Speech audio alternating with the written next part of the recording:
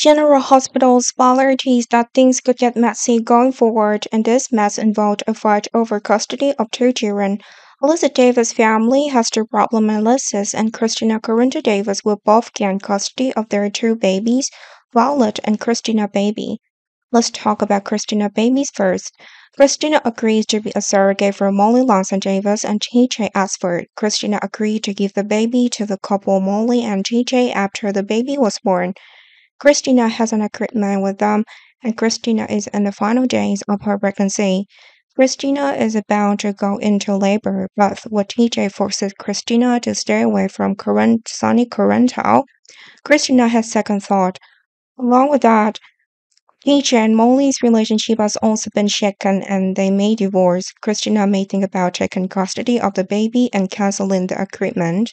Christina absolutely wins if a trial takes place, or rather, there may be no trial at all and Christina succeeds in getting the baby.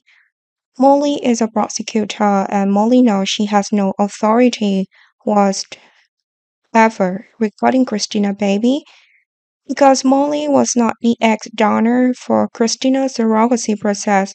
Not only that, the law in New York will only recognize TJ and Christina as the child parents if a dispute actually occurs.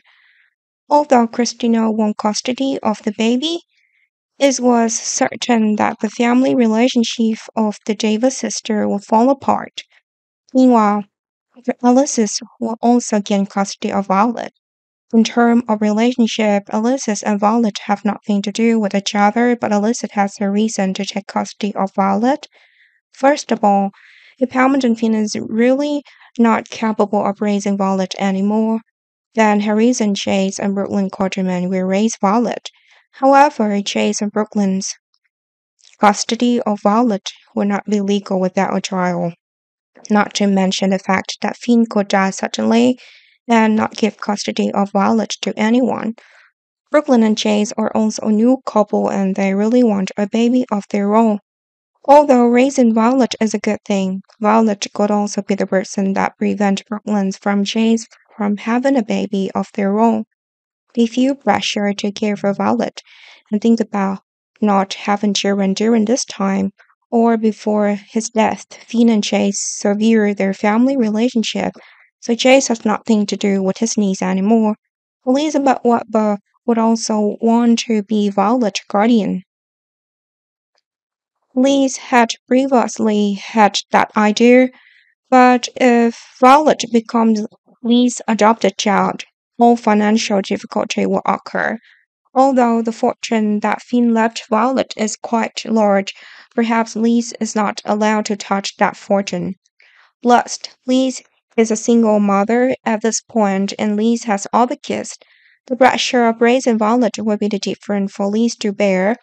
Meanwhile, Ulysses can afford to raise Violet and will want to become Violet's guardian if Finn really dies.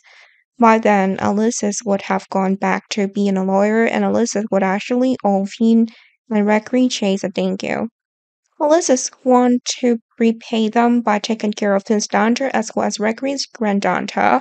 Ulysses want to experience the feelings of taking care of a child because Ulysses hasn't felt that in a long time. Ulysses and Christina both ended up having their own custody battle, but it's also got the Davis family into serious trouble. Their family relationships fall apart if the Davis family gains two new members.